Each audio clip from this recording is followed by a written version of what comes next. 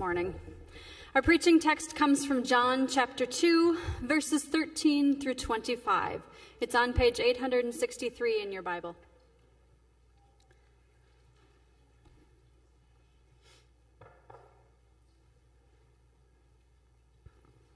The Passover of the Jews was near, and Jesus went up to Jerusalem. In the temple he found people selling cattle, sheep, and doves, and the money changers seated at their tables. Making a whip of cords, he drove all of them out of the temple, both the sheep and the cattle. He also poured out the coins of the money changers and overturned their tables. He told those who were selling the doves, "Take these things out of here. Stop making my Father's house a marketplace." His disciples remembered that it was written, "Zeal for your house will consume me." And the Jews then said to him, "What sign can you show us for doing this?"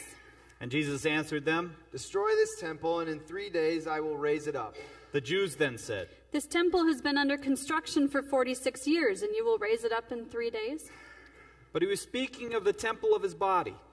After he was raised from the dead, his disciples remembered that he had said this, and they believed the scripture and the word that Jesus had spoken.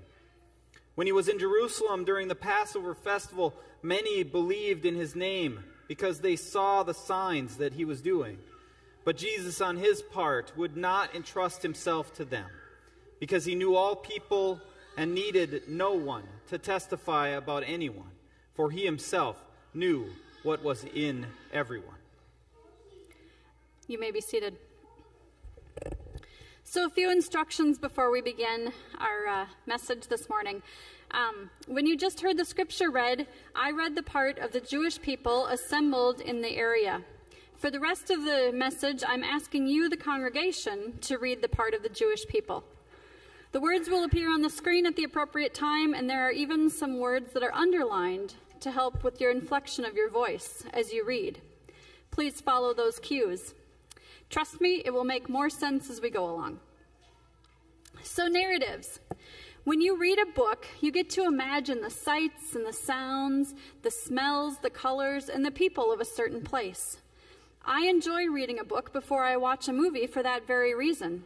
I enjoy putting my own picture in my head of the people, the places, and the things that I am reading about. For example, I had read many books from the Harry Potter series. And I thought the author did a great job of explaining and writing what things looked like from her point of reference, but I had different pictures in my imagination than how the movie portrayed it. There were characters who looked much different on screen than they did in my imagination. They even sounded different in my imagination, because I was reading the books, and the words in my mind, since I'm a Minnesota native, sounded very Minnesotan. The books, however, are written in England and take place in England. My Harry Potter did not have a British accent. But when I think about it, I wonder why not. It makes sense that since these books were written by a woman in England and the location of the story, though fictional, starts in London, it would be natural to assume that the characters would speak with a British accent. Once you see a movie or a painting, your brain changes that image to what you have seen rather than what you imagined it to be. Now that I've seen the movies, I will always hear the stories with a British accent. This is exactly what we're going to focus on in our sermon series for the next 6 weeks. We are going to be listening to some of the voices in Scripture that we have read, some of us many times, but maybe didn't hear. When we read Scripture, it doesn't always come alive off of the page when we read it just as one voice.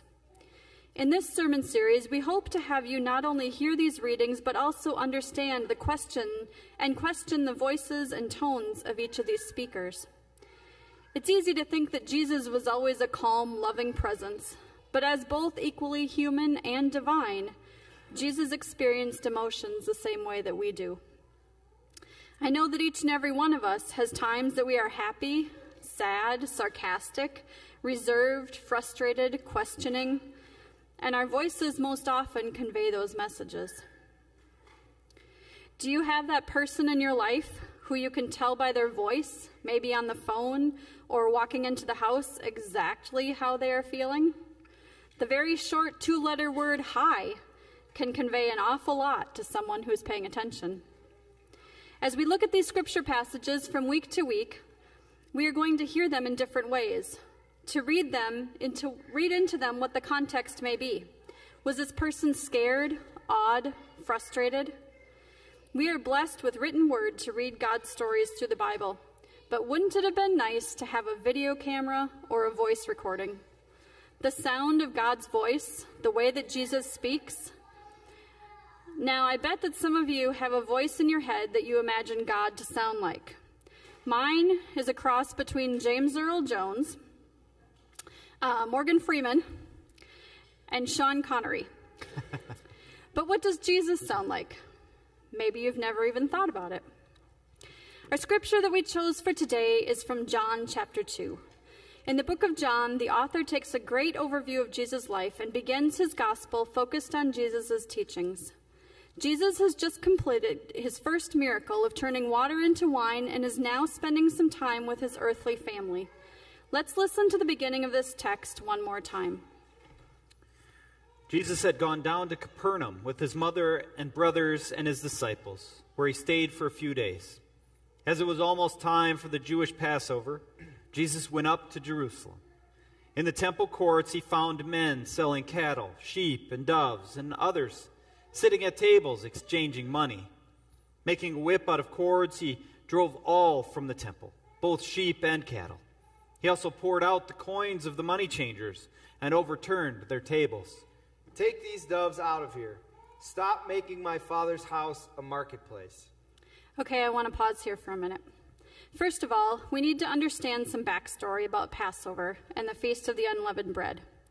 Passover was a holiday during the week of the feast where they celebrated the slaves released from captivity in Egypt from the Old Testament. With Jerusalem being the site of the celebration, people traveled from all over to worship in the temple during the week. People were expected to make sacrifices during worship to atone for their sins, so this idea of people selling animals in the temple courts was so that the tourists could have unblemished animals to provide as a sacrifice during worship. These unblemished animals could cost any amount of money and were usually more expensive than outside of the temple. Now, this busyness in the temple wasn't just a couple people at a table in the corner trying to be unnoticed and out of the way. This was like going to a carnival or a fair and people coming up to you and wanting you to buy their item. Cattle, sheep, doves, people, sounds, smells. Are you able to picture it? Then the money changers. People came from all over the surrounding area, and because there was no local currency, there was no state currency, all foreigners needed to change to local currency to pay their temple tax. Because of the need for all people to change to local currency, the money changers could charge whatever handling fee they chose and were exploiting the people of the temple, and they could do nothing about it. Think about buying a bottle of water at the baseball game, or gas at a small out-of-town gas station in the middle of nowhere, 50 miles from the nearest town. You pay what they want, and you have no choice. So money changers were cheating the people, animals were wandering around, thousands of out-of-town visitors, different languages, children crying, the smell of animals, food, all while people were trying to worship. Jesus had gone down to Capernaum with his mother and brothers and his disciples, where he stayed for a few days. As it was almost time for the Jewish Passover, Jesus went up to Jerusalem. In the temple courts, he found men selling cattle, sheep, and doves, and others sitting at tables exchanging money. Making a whip out of cords, he drove all from the temple, both sheep and cattle. He also poured out the coins of the money changers and overturned their tables. Take these doves out of here! Stop making my Father's house a marketplace. Jesus was angry, and not just reserved, polite angry, but actually angry. The temple was the main place to worship, and the holiday they were celebrating was a holiday in which their sole purpose was to worship. Moving on to verse 18, and this is where you get to join in. Now the Jewish leaders who had rationalized their behavior were upset because this was hurting their bottom line. This was the one week of the year where they could make a bit of extra money. Maybe they wanted something tangible to believe in. Maybe they were pleading, "What sign can you show us for doing this?" Maybe they were questioning and they wanted proof from Jesus. "What sign can you show us from doing this?" You need to remember that he had just done his first miracle in Cana and then went to Capernaum and now on to Jerusalem. News about Jesus and his teachings may not have traveled all the way to Jerusalem yet. Jesus spends much of his ministry teaching in parables, telling stories to get his point across. He often doesn't come right out and tell people the things they are supposed to learn from his teaching. He tells them a story and then asks questions about how to interpret the story. The next verse is like that. Jesus answered them, "Destroy this temple, and I will raise it again in 3 days." The people are rightfully confused. He is standing in the actual temple, after all. Why would they assume he was speaking about anything except the actual temple that he was standing in? Were they angry when they responded? "This temple has been under construction for years, and you will raise it up in 3 days. Or were they confused, as they had watched this temple being built by generations before them, some of them not even seeing it come to completion in their lifetime?